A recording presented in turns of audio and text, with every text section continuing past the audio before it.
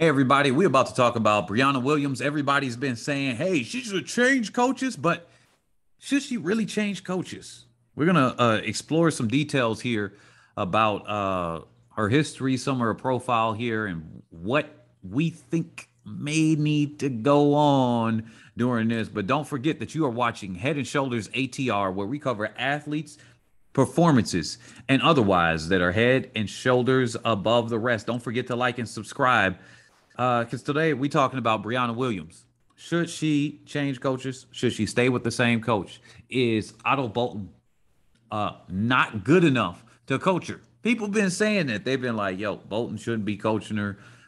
If Coach Francis got her, she would be going and having a great start and everything. And one thing I want to say with that right now, Briana Williams frequently has one of the fastest starts in the field. She be sometimes out starting Shelly-Ann Fraser-Pryce in some of these races. If you've noticed this, and the only person that is able to compete with Shelly-Ann Fraser-Pryce when she's having good starts too will be Ta Lou.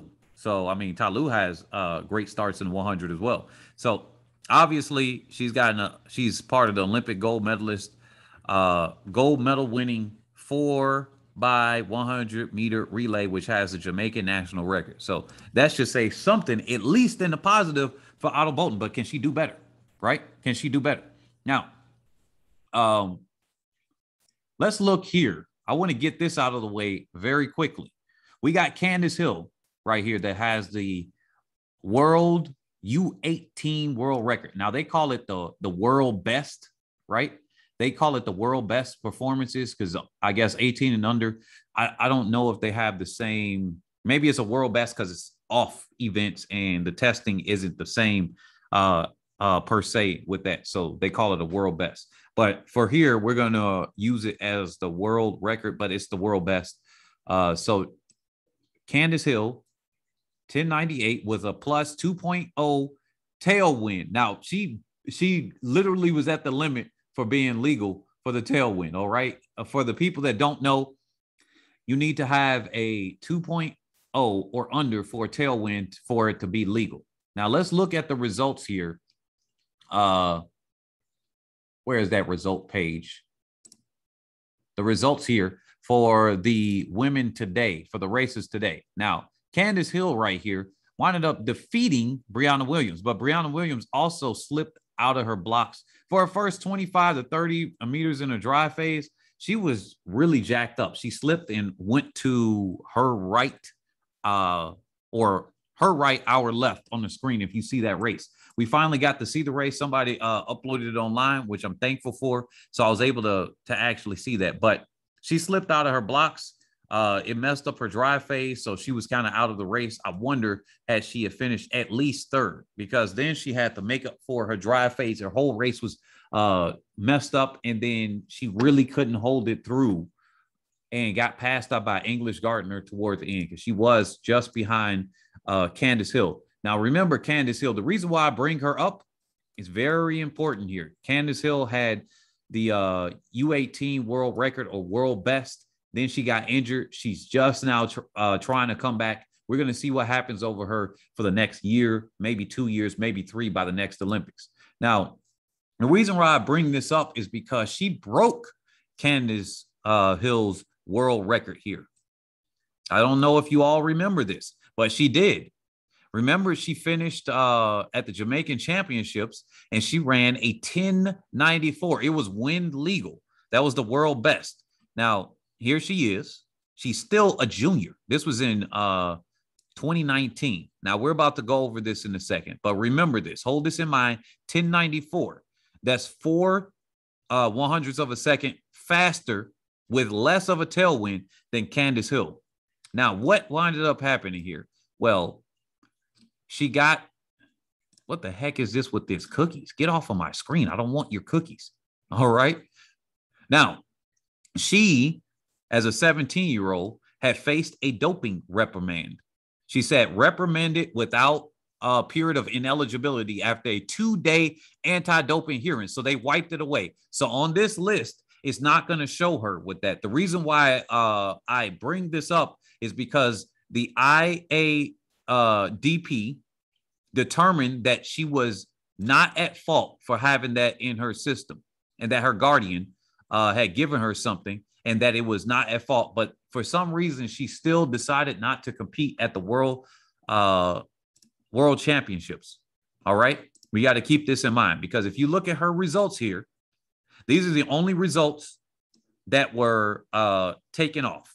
Now, she went to compete at the U18 championships, the Pan American U20 championships here. Okay. Remember that. The NICAC U18 championships, she did well. Then she went to the Pan American Games U20 championships in San Jose and did pretty well there. But her Jamaican championship times were taken away. How do you all feel about that? If she was not purposely taking anything, and they determined it by the investigation that they did, shouldn't she still have her time there? I wonder if that's fair to take away that time. Otherwise, let's look at her personal best. Since that 1094 is not there, she set a personal best this year, a 1097, which is a national U20 record for Jamaica. National U20 record. Keep this in mind. National U20 record. What more can you get except for a national U20 record? She also has a national U20 record for Jamaica with a 22-5 set in 2018. All right. Now, those are her two events that she competes in. And then she's part of the national record setting 4x100 meter relay this year. Now, a lot of people saying she should change coaches. Let me do something here real quick.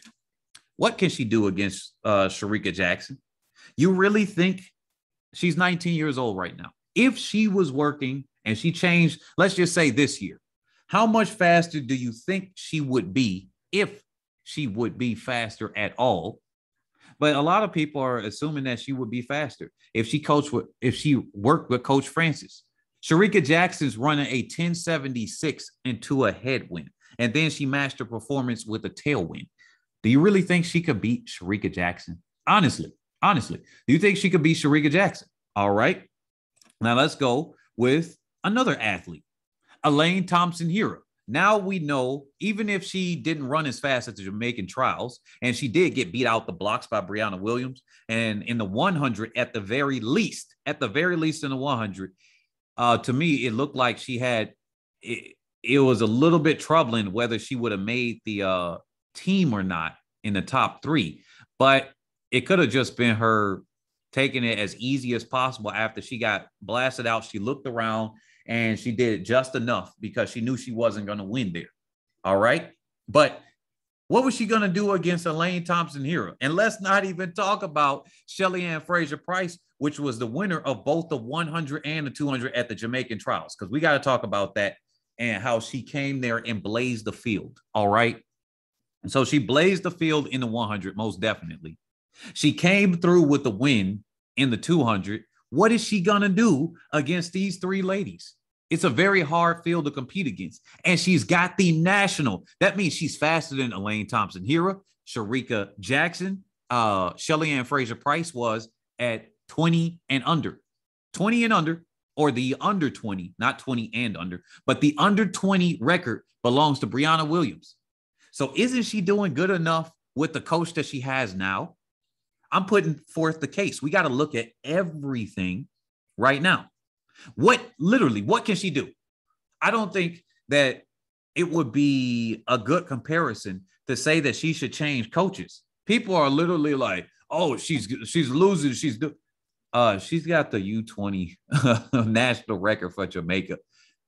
Let's say she ran a 10.8. What would that have done for her? Because she could have randomly ran a 10.8. Now, in the finals, that would have done her something and made her through, which I think would have pushed Elaine Thompson-Herah out. But, okay. Or Shericka Jackson, one of them. And then we know what happened. Who knows if it would have been a Jamaica clean sweep in the finals? Would that have happened? But let's just say that she could have ran a 10.8. Well, maybe they would have ran a little bit faster, because Elaine Thompson-Herah, if you look back at that race, she ran just enough for her to win. She's somewhat looking around, making sure she's staying focused on her race. She got left out of the blocks, and she did just enough. Just like in the 200, it was clear They were not trying to pass Shelly-Ann Fraser-Pryce. When she got out on them, they were like, yo, I mean, whatever. We're going to lose this one. Both Shericka Jackson and Elaine Thompson-Herah, they both looked like they were holding back behind Shelly-Ann Fraser-Pryce. Could have been a respect thing. Could have been like, yo, what's the point here? She just beat us out of the curve. We could work a little bit harder to win this. And what is that going to do? Right? What is that going to do? Because then Shelly-Ann Fraser-Pryce is in the lead. And then she could have easily have sped up. We don't know what she could have ran that day. She was in the lead. She did what she needed to do. If somebody came up to challenge her, who's to say she wouldn't have gone faster? So there's a lot of scenarios here. But what can she have done in the 200? Let's say she was working with Coach Francis. Clearly, Coach Francis was working with Shelly-Ann Fraser-Pryce. Didn't help her in her 200. She had to change a coach. And then her 200s there. So maybe there's some stuff with it. Everybody is different. Every coach isn't good for every person. So maybe there's that, right? But we got to keep in mind some things. Maybe we're trying to think that because she's so good that she can be like a thing Mo and then win in her respective event. But remember, Shelly-Ann Fraser-Pryce, wasn't she 21 when she won the Olympics? I mean, that's 2 more years for Briana Williams. I mean, she was 21. Not everybody is going to be able to perform to that high level at a young age. A thing Mo, yeah, 19, cool. But they're not going to do it. So here's Elaine Thompson-Herah. What can she do against Elaine Thompson-Herah earlier in the year before she started blazing out these times? And my answer to this, my answer to that is, I don't think she could have done a darn thing. Nothing at all to actually break into that. I don't think her 200 is too far off. You think that her coach or Coach Francis would have dropped her by a half a second, over a half a second, because each one of them broke 22 seconds this year. And with them appearing to hold back, what could she have done? She would have had to run literally in the 22.8s and maybe faster in order to make it out of Jamaican trials, especially with them holding back. The only person that would have got knocked out, if anything, might have been Shelly-Ann Fraser-Pryce if she couldn't keep up with the quick times. If they were literally holding back that much and they could have literally beat Shelly-Ann Fraser-Pryce, the only one that would have been at risk was Shelly-Ann Fraser-Pryce. And the evidence here is all of them were holding back, including Shelly-Ann Fraser-Pryce. Yeah, new PR, but she looks so comfortable that I think she could have gone faster at the Jamaican trials. And they barely had any rest in between. They were running so fast, right? What they had, one day, that's all. So in this 1097, now let's just take her PR at the 1094, but it got wiped away, right? But let's just say that she was a 1094. How much more could she have improved upon for these other women? Let's look at this. I want you guys to see this, since I believe Elaine Thompson-Herah was the one that got third at the Jamaican trials in the 200 or in the 100. Let's look at the results this year. Jamaican national champs. Is this the 100? Yes. Jamaican national champ. She got third with the 1084. She ran a 1082 in the semis and then came back with a 1084. And she did look like she was in trouble for a bit. And then she sped up. We know what her closing speed is. Would she have missed it? I wonder. She knows how to make the teams. It's like her and Shelly-Ann Fraser-Pryce, they be making team after team. That's like a reliable one. And if Shericka Jackson was in front of her, I really can't see her running faster than Elaine Thompson-Herah here, because if she needed to, Elaine Thompson-Herah would have just ran faster. I think she was capable of running faster than that 1084, even though she had a messed up start there. She did what she needed to do. Now, okay, that's that. I think we've set a case here that we got to give her a couple of more years before we make a concrete decision on whether she needs to change coaches. Oh, yeah, and let's not forget, Briana Williams, she blazed the butt cheeks off of the rest of the field on that opening curve in the start in the 4x100 meter relay. Do we got to go back and watch that race? I don't want to get copyright struck on my channel, but go back and watch that Olympic 4x100 meter relay. Briana Williams blowing the booty cheeks, the bricks off the rest of the field when she comes out of the blocks. Really, she needs to change her coach. I think Ato Boldon is doing a great job right now. Now, in the future, I'm sure she will determine if she needs to change the coach. Just like Shelly-Ann Fraser-Pryce wanted to change coaches way back in 2016, but, you know, the sponsors didn't want her to leave. They kept her there. She finally was able to get out of that, and now we see her going faster. I am sure she's not forced to go with Ato Boldon. She's with Ato Boldon. Well, how did I say his name like that? She's with Ato for so long. He's got her to win championships. He's got her to, as part of the national record-setting team. She was able to beat Natasha Morrison out of her spot there, which got 5th at that at the Jamaican championships. And as we see, Natasha Morrison isn't doing as good later in the season. Sure, she isn't running sub 11 right now. Some athletes just don't perform well. But guess what? After the postseason. But guess what? She performed when the time was called for. She performed when it was necessary. And she's got what she needed. And she's got the national U20 record. Please tell me anybody else that has run faster than her. They haven't. That's the facts. The facts are they haven't run faster than her. She's beating other people that are, quote unquote, on paper faster than her, like at the Prefontaine meet. She beat several athletes that are on paper faster than her. Even though here, with a slip out of the blocks, we see what happened. She slipped out of the blocks. She didn't, within that, her first 30 meters were just jacked up. Her drive phase was completely shot. Her race pattern was off. And we saw what happened here. Now that we see the race instead of just the results, those contexts are important. But let's not forget that Briana Williams is a quick and tough cookie. Oh, yeah. And by the way, ain't this a good advertisement or commercial that she has here? I know they ain't paying here. I'm doing some free advertising there, and that's about all they gonna get off of me. But yeah, don't forget, she went to the U18 championships. She went to the U18 championships and beat TT Terry. What else? It was a surprise win by a lot of people, right? Even some Jamaicans didn't think she would have won, and yet she came through.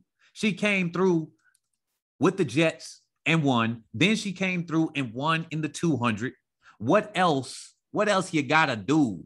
What else you gotta do in order for people to say, yo, Coach Boldon is doing a good enough job?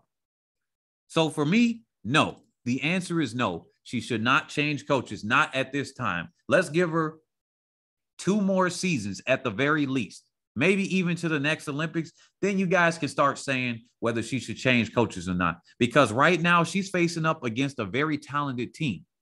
Who do you guys, okay, let me ask you this question. You made it this far into the video. All right. Out of the other ladies that she's competing against, let me put them up here right now. Who you want her to take off the team? Who do you want her to take off the squad? If you like Briana Williams so much, who on this squad do you want them to take off? Do you want her to take off Shelly-Ann Fraser-Pryce in the 200? Because I know you don't want her to take her off in the 100. So you're just like, okay, you know what? Our weak link is Shelly-Ann Fraser-Pryce because, you know, she didn't medal in the 200. And then Shericka Jackson took herself out in the 200. But logically speaking, we could assume that Shericka Jackson may have a better, ultimately better 200 than Shelly-Ann Fraser-Pryce would. I think we could logically say that, but at this point, we would never know because a lot of people said that the R word would have beat the Olympians, and then they set her up at Prefontaine, and we saw what happened. So who do you want on this screen right now? Briana Williams. This is the hard question to answer.